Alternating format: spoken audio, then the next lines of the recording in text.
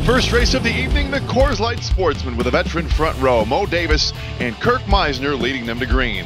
It'd be a great battle up front. Josh Fry, after a hard-charging Meisner, finally gets past him at lap number 13.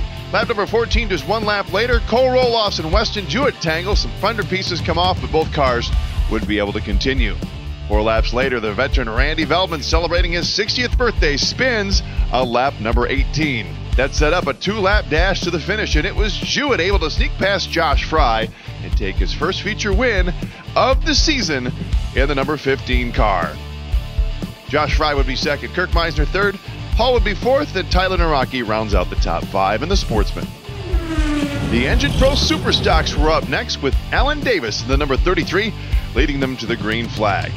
Davis would be able to hang on for the first 10 laps until a hard-charging Will Olmstead, the number 78, gets past Allen on lap number 10. We'd stay green with some hard-charging and side-by-side action until Scott Pemberton, in his first visit of the season, spins with just a few laps to go on lap number 22. When the checkered flag fell, Brian VanZalen, after a few years off, boy, he's back in a strong fashion. He takes another win on the season. VanZalen wins over Seth Moody, Joe Moody, Tony Davis, and Will Olmstead rounds out the top 5 in the Superstock feature race number 1. The 4 cylinders were up next with Kyle Van Drunen and Kevin Gielhold leading them to green. Good battles up front. Bill Pease, a hard-charging machine, finds his way up towards the front, makes contact with Gielhold while battling for the lead. Gielhold goes around backwards, sideways, and Hector Garcia Jr. nowhere to go. Pile drives into Gielhold. Both cars heavily damaged, but drivers would be okay. 1 lap later, lap number 8, Hector Garcia spins in turn number 3 and 4. Setting up 12 laps to the extended feature 20-lap finish, it was all Bill Pease. He thought he had a good piece, and he did indeed. Bill Pease will win his second feature of the season. Corey Holtzlander would be second, Corey Pease third, Justin Roloffs, and Matt Bugard rounds out the top 5 in the 4 cylinders. And the mini wedges up next on Kids Night, and Ethan Hoekstra's win continues. That's 4 in a row for Ethan in the 6 to 9-year-olds, and his first feature win of his career. Brody Drolema takes his first feature win in the 10 to 14-year-olds, the Good Humor mini wedges.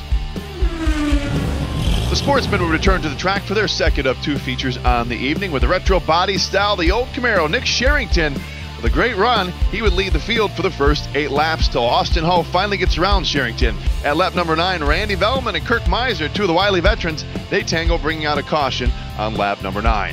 Meisner would return to the racetrack and lose a tire and spin it again in turn 3 and 4, immediately bringing out the caution one more time. That would set up a 2-lap battle between Austin Hull, Josh Fry, and Brian Tomey, but it was Hull. He was quick time, and he was quick enough to win the second feature race. So Austin Hull wins, Josh Fry second, Brian Tomey third, Holtzlander fourth, and Tyler Naraki rounds out the top 5.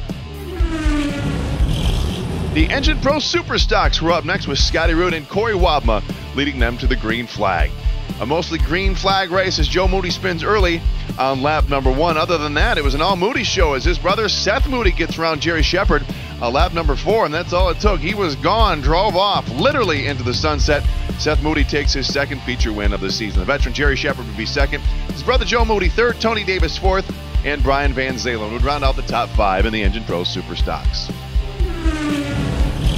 And the 4 cylinders, your final feature of the evening, and what a fun front row. 71-year-old Donna Richter next to 16-year-old May Shook would lead him to the green flag.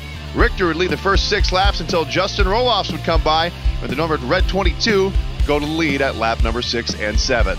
Then it was Holtzlander's turn. Corey Holtzlander gets around Roloffs on lap number 9. It was looking good for Roloffs, and then Alicia Snyder with a hard shot on the front stretch. She would be okay. Bell rung a little bit, but Alicia will be back. Hard crash for her at lap number 17. That set up for 3 laps to go. The restarts have been key for both of these guys, for Roloffs and Holtzlander, but this time it was the number 1. It was Corey Holtzlander would hold off Roloffs. Justin Roloffs would have to settle for second. Matt Bugard third, Alex Reiter fourth, and Bill Pease would round out the top 5, wrapping up the races for the evening. Up next is the Monday night race, June 10th, the 3rd annual Money in the Bank 150, presented by Primera Plastics. Also joined the main event Outlaw Late Model Tour.